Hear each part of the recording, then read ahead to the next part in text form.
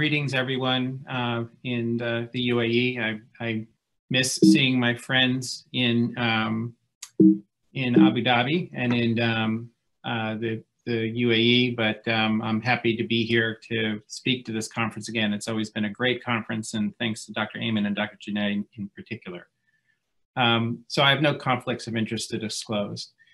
So today, I think this is an excellent bookend to Dr. Poland's talk yesterday and his talk today about early onset infections yesterday and late onset infections today, because what I'm going to talk about is really the opposite, is how to avoid overusing antibiotics in the NICU, which is a major problem across the world.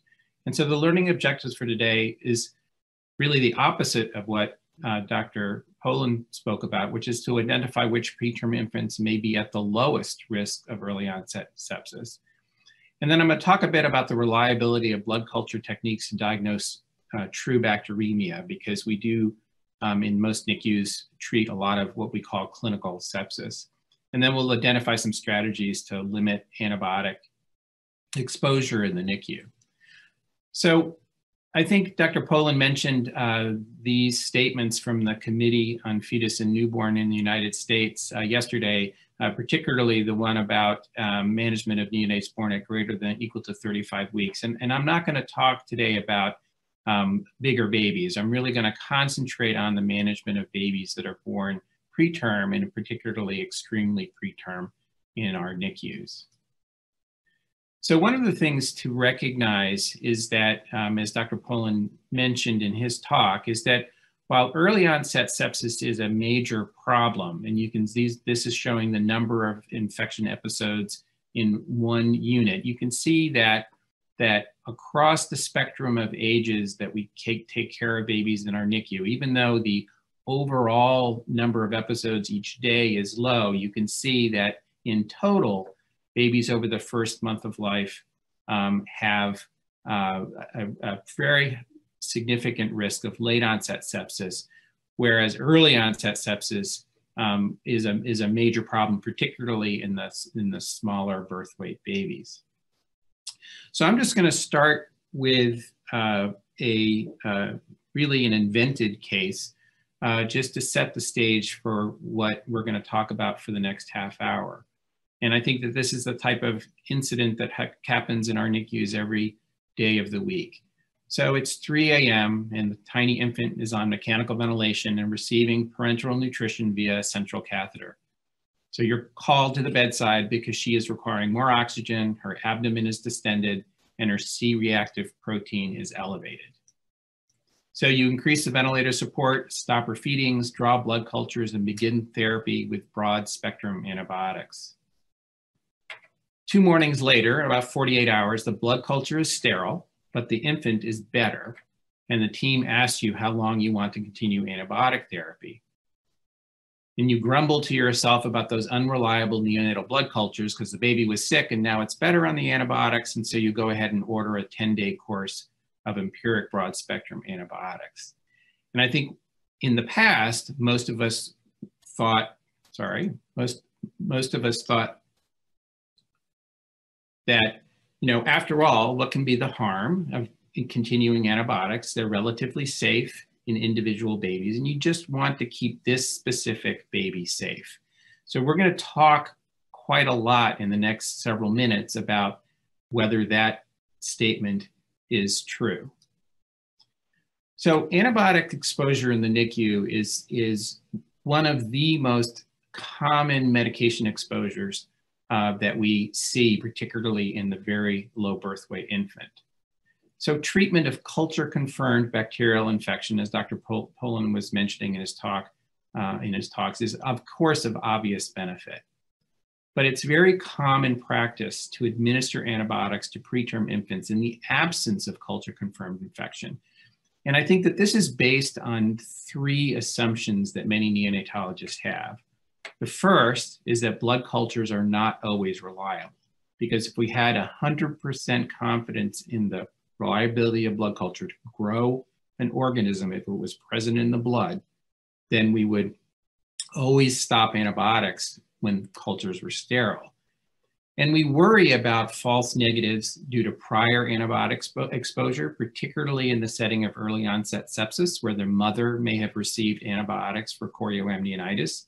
And we worry that that might make the baby's blood culture sterile, even if there is bacteremia. And we also worry that there could be false negatives in the light of critical illness. Now that goes with both early onset sepsis as well as the risk of late onset sepsis. When a baby is critically ill, we may not believe the blood culture when it comes back sterile. And we also have another assumption, is that the risks associated with antibiotic use is predictable and manageable. We worry about drug toxicities to the individual infant. Obviously, there's a need for IV access, but we worry less about those drug toxicities and some of the drugs we use because we monitor levels. And we don't think that the individual baby being exposed to antibiotics is going to be a problem. And the third assumption I think we make is that antibiotic use, even in the absence of a known organism, has significant benefits to the individual infant. And that's the treatment of culture negative sepsis. Because if we didn't think that continuing antibiotics in the face of sterile blood cultures was not beneficial to the baby, clearly we wouldn't be doing that practice.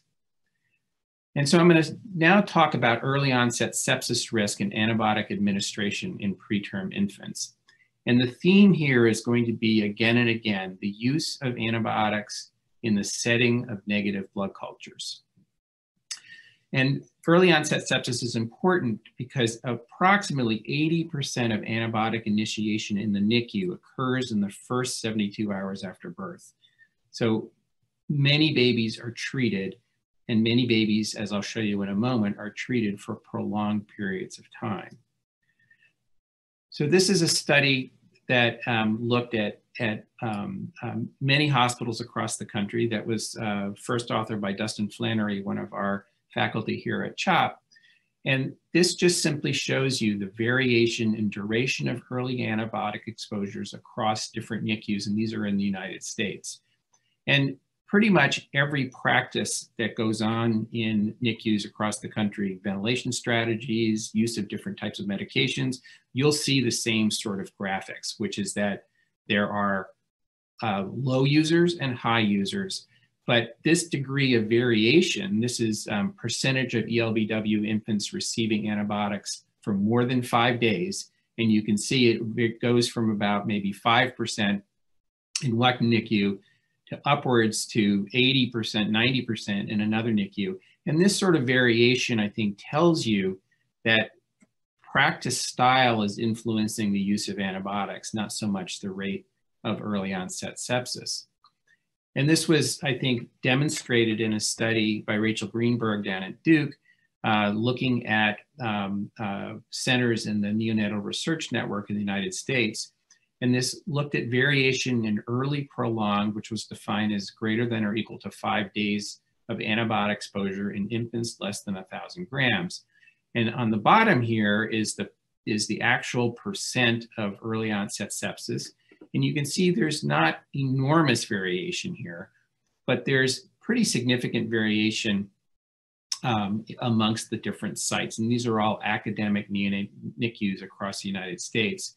This is a mistake in the graph. This should be 30%. So it ranges from 30% to as high as almost 70% of babies being exposed to prolonged antibiotics.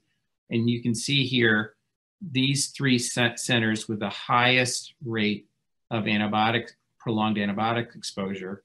These NICUs have a higher rate of early onset sepsis, but here, this center has the lowest rate of culture confirmed early onset sepsis, but has one of the highest rates of prolonged antibiotic exposure. And so our practices are to expose lots of babies to prolonged antibiotics in the absence of culture confirmed infection, which again is due to some of those assumptions that I presented earlier. So I think the important question is prolonged antibiotic therapy in ineffective VLBW infants truly harmless? And this was a publication from the Canadian Research Network that looked at the antibiotic use rate, which is a way of normalizing, given the number of patients and patient days, how frequently antibiotics are used in an individual NICU. And you can see here that the estimated probability of mortality increased as the antibiotic use rate increased, and higher antibiotic use rate, or the AUR, was associated with higher morbidity and mortality. And I think that this is confounded by indication, obviously, because the sickest babies are at risk for death and morbidity, but they're also at risk for having prolonged antibiotic use. And it's very unusual in our NICUs for a baby to die without being exposed to antibiotics. But it brings up the question, is there a risk of dysbiosis or a change in the microbiome in these babies by prolonged antibiotic exposure? And that seems to be the case. Then when you look at the microbiome of babies who've been exposed to antibiotics early, that it changes the microbiome towards more pathogenic bacteria. And while I'm not going to talk about that in any detail, I think that there's lots of literature now about how there is a dysbiosis or a malfunction of what the normal colonization of the baby's intestine should look like with antibiotic exposure.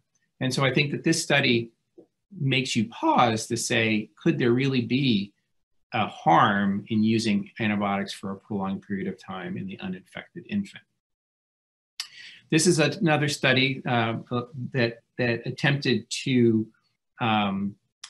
take into account the early antibiotic exposure by correcting for severity of illness. And what they found was that each day of antibiotic exposure was associated with a 24% higher risk of death, late onset sepsis, or necrotizing enterocolitis. And again, even though this corrected for severity of illness, it still may be confounded by indication and the fact that sicker babies are going to get more likely to get prolonged antibiotics. But I think, again, it does suggest that there may be some harm in using antibiotics in babies who are uninfected. So the next obvious question, I think, is to ask, can we identify a group of extremely preterm infants who are at lower risk of early onset sepsis and therefore avoid empiric antibiotics? Most of the work, as Dr. Poland mentioned in his talk, has been focused on identifying the babies who are at highest risk of infection and knowing which babies to treat with antibiotics. And this is the converse. Can we identify a group of babies who are at the lowest risk of early onset sepsis and perhaps not use empiric antibiotics in that situation? So extreme prematurity and the risk of early onset sepsis, we know that premature infants are at high risk of early onset sepsis and are significantly higher risk than term babies. And because of that, most are treated with empiric antibiotics after birth. We know that the pathogenesis of early onset sepsis is primarily through ascending infection from the birth canal into the amniotic cavity. And so the question that some of my colleagues here asked was that are extremely preterm infants who are delivered for maternal indications, cesarean section with membranes intact at delivery, there's no clinical evidence for chorioamnionitis, at lower risk for early onset sepsis?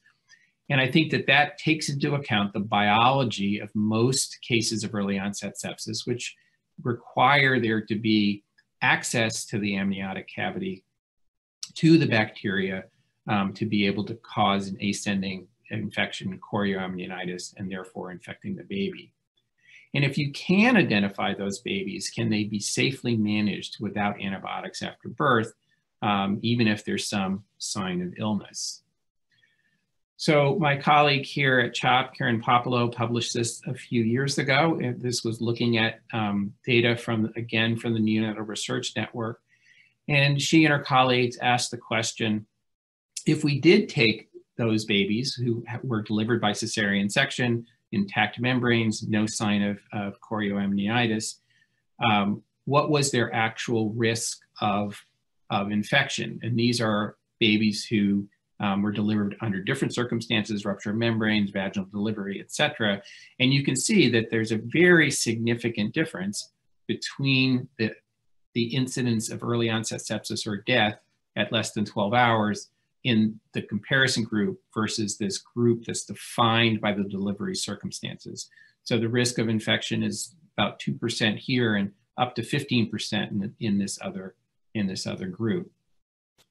And in this paper, she also looked at antibiotic use in ELBWs who were at low risk for early onset sepsis. And you can see these are the different network centers. These are the incidence of sepsis and the incidence of prolonged antibiotics.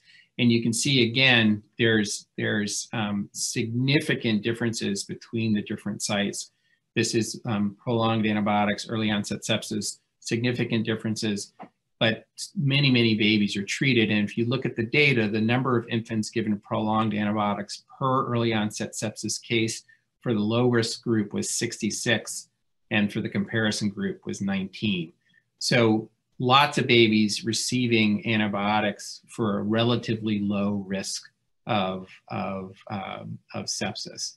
And so I think that may allow us to identify babies who are born in our NICUs that may be allowed to not be treated with antibiotics for an empiric period of time after birth.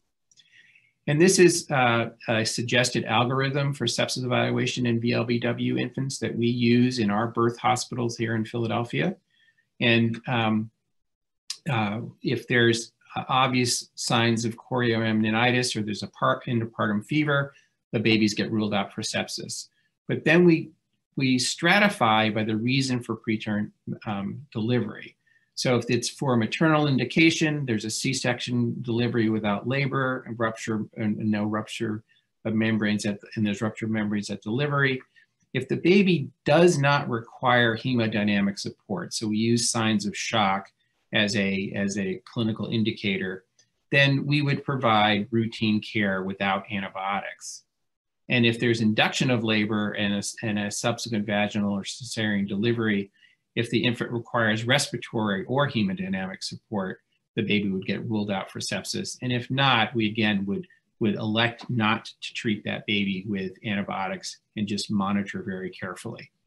So this takes into account both the mode of delivery as well as the severity of illness after birth. And obviously, many babies who are born very preterm may require respiratory support because of lung immaturity or respiratory distress syndrome. And so those babies, when you can't differentiate critical illness from sepsis, would get treated with antibiotics. But there is a subpopulation that we think is safe to simply monitor without antibiotics after birth. So let's now shift to blood cultures in preterm infants and talk about reliability as well as time to positivity. So blood cultures are obviously a diagnostic standard for the presence of bacteremia. And current blood culture techniques rely on the production of CO2 or change in gas pressure to detect growth. And in most sites, these blood cultures are continuously and automatically assessed and flagged if there's a change in gas pressure when there's growth in the medium. They're optimized to detect very low levels of bacteremia, and most blood culture systems will detect bacteremia at a level as low as 1 to 10 CFU and a minimum of 1 ml of blood that's inoculated. And it's also true that culture medium in most modern systems include antimicrobial neutralization elements, which should make us confident that exposure to antibiotics in the mother may not disallow the possibility of blood cultures being positive in the baby. And this is a systemic review of blood culture time to positivity in neonates. And the important thing here is, I won't go through each study, but the important thing here is in newborns, greater than 90% of cultures become positive by 36 hours of inoculation of the blood culture.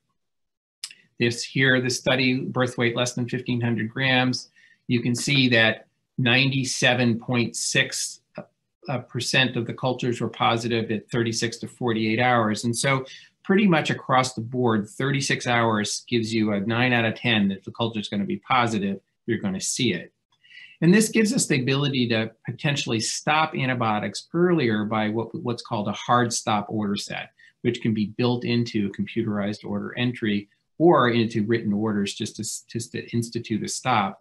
And if you do stop antibiotics at 36 hours, for example, and the culture does subsequently come back positive, that would give you a very short delay in antibiotic administration if the culture did come back positive later than 36 hours.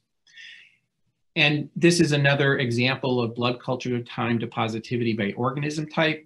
And you can see here that gram-negative organisms, seen here in the black, become, if they're present, become positive very quickly, about 100% of them by 24 hours. Gram-positives grow a little bit more slowly, but again, you're hitting 90% positivity by about 36 hours of incubation. And so I talked briefly about this effect of an automatic 48-hour stop order or even a 36-hour stop order on the antibiotic utilization rate.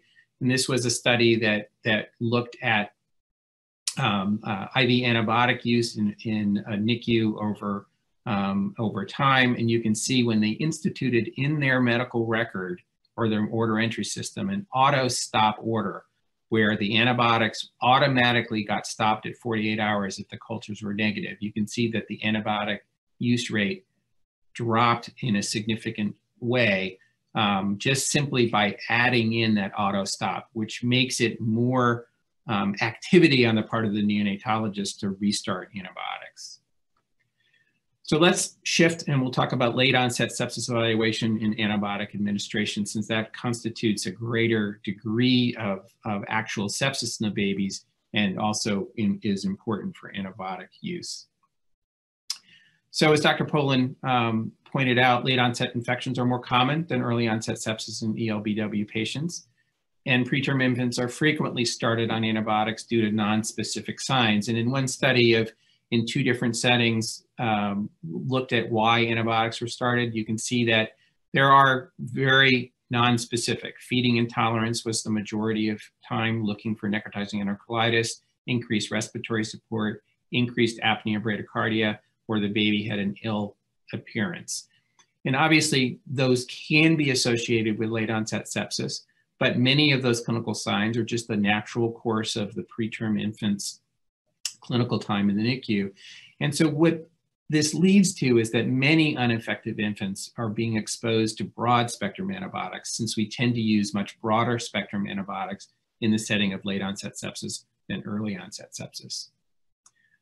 Vancomycin, at least over the course of the last couple of decades, has been one of the most frequently prescribed antibiotics for late onset sepsis in US NICUs. And this is due to the prevalence, as Dr. Poland showed, of coagulase negative staphylococci and the concern in many sites for methicillin-resistant Staph aureus. Vancomycin is frequently combined with broad spectrum antibiotics for gram-negative organisms, with some examples down below in red. And again, this leads to many uninfected infants being exposed to broad spectrum therapy. And that may have consequences on the local ecology of antimicrobial resistance and fungal infections. There certainly has been a correlation between use of broad spectrum third generation cephalosporins and the incidence of fungal infections in individual NICUs. So this is an example of the antibiotic utilization rate across US NICUs. And this is, again, looking at the incidence for late onset sepsis evaluations.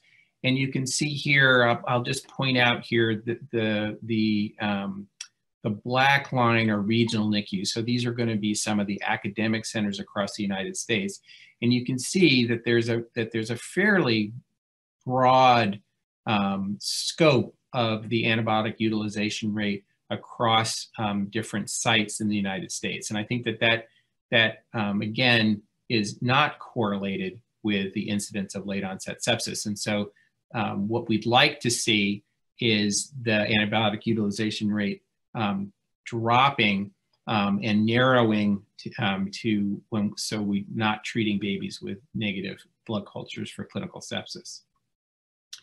Now, one of the things that is important, though, and one thing that can be be a quality improvement project in your NICU, is one of our fellows, Melissa Schmatz, did a study in our CHOP NICU looking at the association of later onset time to antibiotics when a decision was made to treat with antibiotics and the probability of mortality.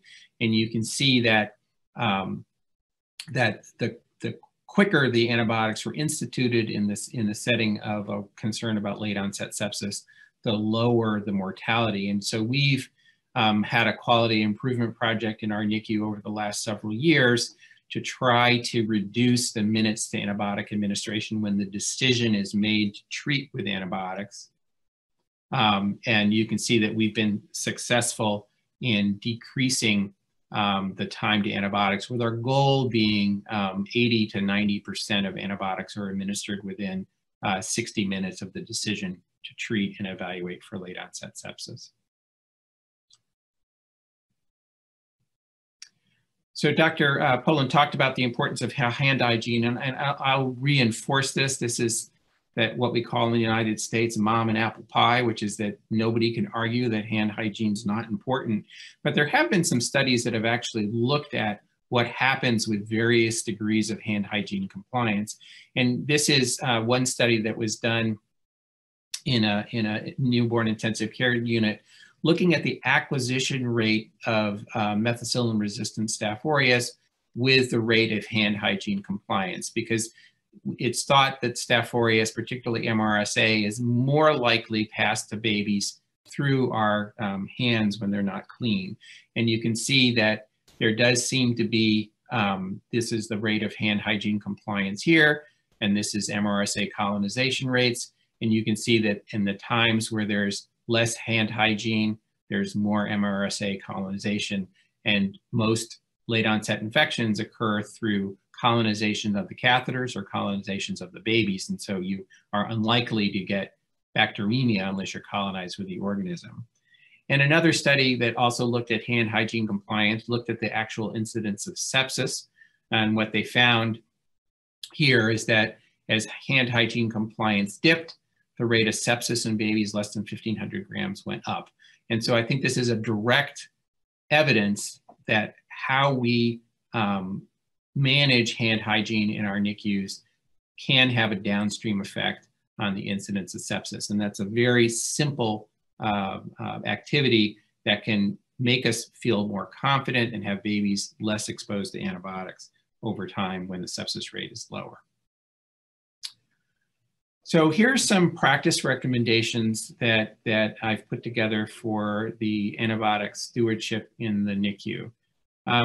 I think that Rich mentioned this, but I think that it's important to obtain a minimum of 1 ml per pediatric blood culture bottle of blood. And that should be done routinely because the likelihood that you're going to have a false negative blood culture is much lower with a greater inoculum of blood in the blood culture bottle.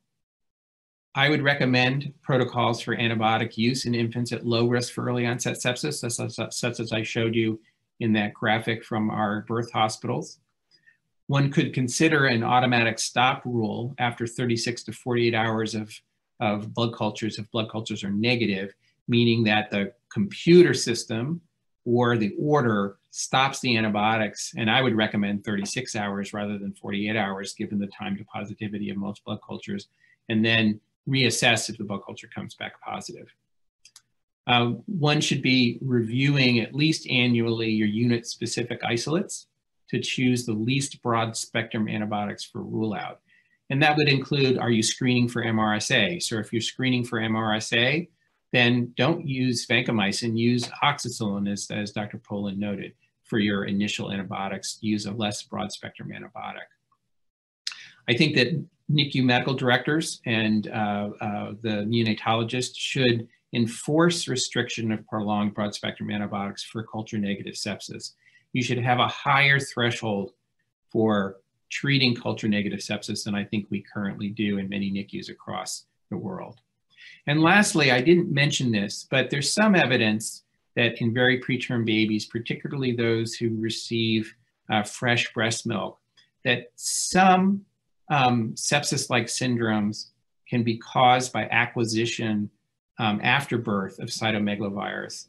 And so in many units, if there are situations where you have a sepsis-like syndrome with negative blood cultures, you might think about doing cytomegalovirus testing, which could lead you to down a pathway of not using broad-spectrum antibiotics in that situation. And lastly, I think when recommendations for when an infant becomes suddenly very ill, it's reasonable to use very broad spectrum coverage, which might improve ceftazidime or cefepime, amphotericin in situations where you have a large proportion of late onset sepsis caused by fungus. But when culture results are known, I think you should stop antibiotics where the cultures are negative and generate that into your practice. And use the narrowest possible choice of antibiotics when cultures are positive. So tailor your antibiotics to the sensitivities of the organism that you get out of your blood culture. And if you do choose to treat for presumed culture negative late onset sepsis, which many of us still do because of the critical illness of the babies, you should try to use the narrowest choice of antibiotics that you possibly can and try to avoid prolonged exposure of, say, to third generation cephalosporins if you have a negative blood culture. So just my final slide, just to show you that, that antibiotic stewardship really can work. What this shows is over time, again, very broad spectrum use over lots of patients in the antibiotic utilization rate. And as antibiotic stewardship activities increased, you can see these, the antibiotic utilization rate narrowed. So it went down significantly in academic regional NICUs. And so I think that this is important, that you can make a difference, you can make an impact through antibiotic stewardship and quality improvement work in your NICU. So with that, I will close and thank you for your attention. And I do hope that I'll be able to see my friends and colleagues in the UAE in 2021 or 2022. And please, everyone listening, stay safe, stay healthy, and thank you for listening.